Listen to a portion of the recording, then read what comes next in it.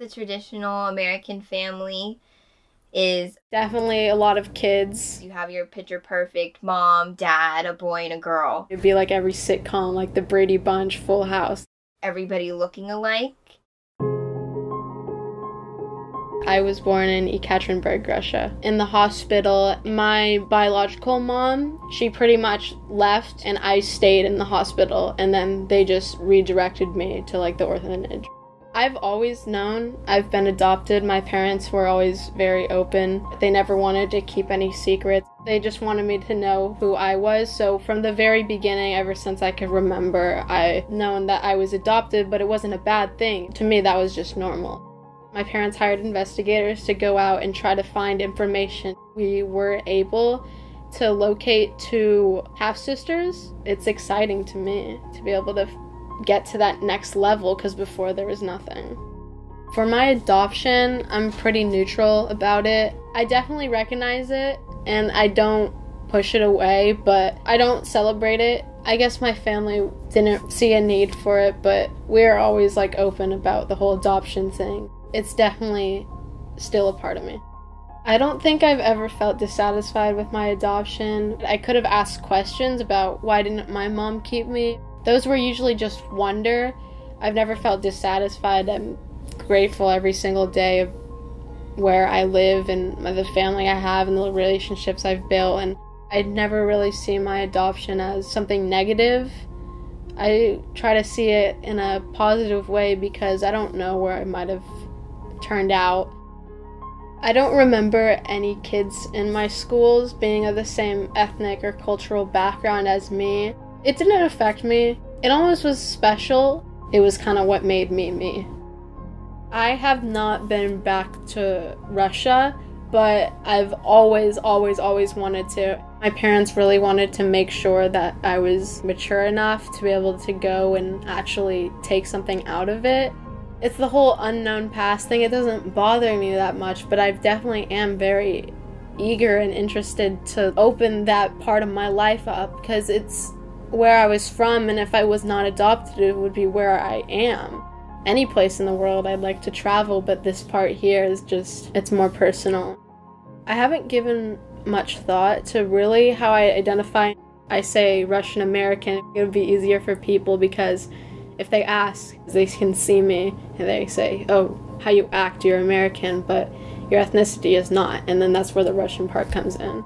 Knowing that I'm part of two cultures, I see it as a positive. It's like two worlds, and it's almost just even more exciting. I wouldn't say that I'm super connected with my culture, but I am proud of who I am, and I would be proud to say who I am. I wouldn't say that I feel bad or self-conscious about not knowing a lot about my culture. I'm from a small province, I think is what you call it, in China. I was left at a military building. Other than that, I don't know much about my adoption. I think I always knew. My parents slowly introduced the idea of adoption, and I never remembered having an actual sit-down conversation. The first question that people want to ask when they find out I'm adopted is, oh, do you know your real parents? My first answer is, well, I already have my real parents, you know.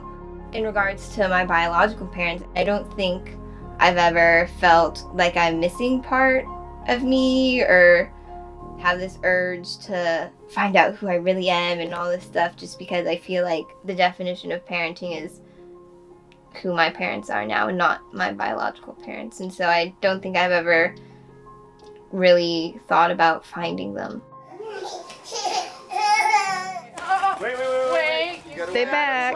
Yay! Growing up, I really didn't want to think of myself as being different or from another place, and so I think I tried to fit in with people who weren't Chinese.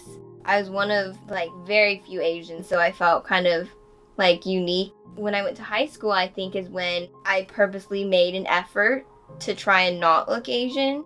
Media definitely impacts how I saw myself. And I think because I saw so many people who didn't look like me in movies and stuff, finding my cultural identity as Chinese American was difficult. I often didn't associate myself with that identity and identify more as American, but obviously since I look Chinese, I feel obligated to kind of add that in.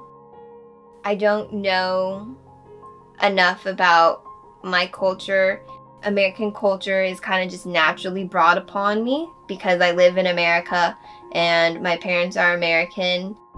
I think I do feel connected to my native heritage and culture.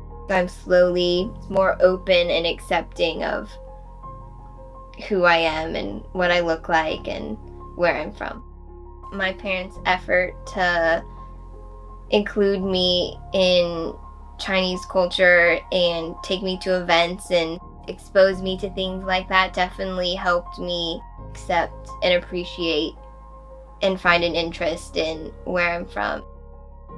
Because I was adopted, I think I lack part of my cultural identity, but I'm okay with that.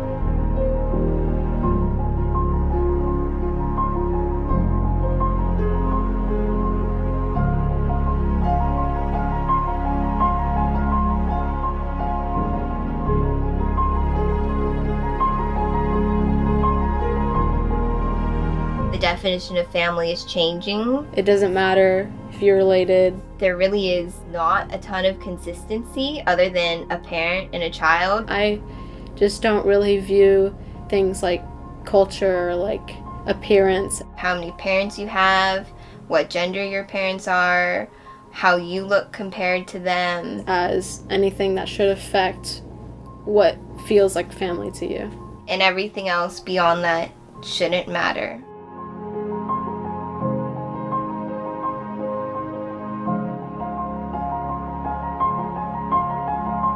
My name is Zaylin Sakides. I'm 16 years old and I'm a very social person and I cannot live without talking to people.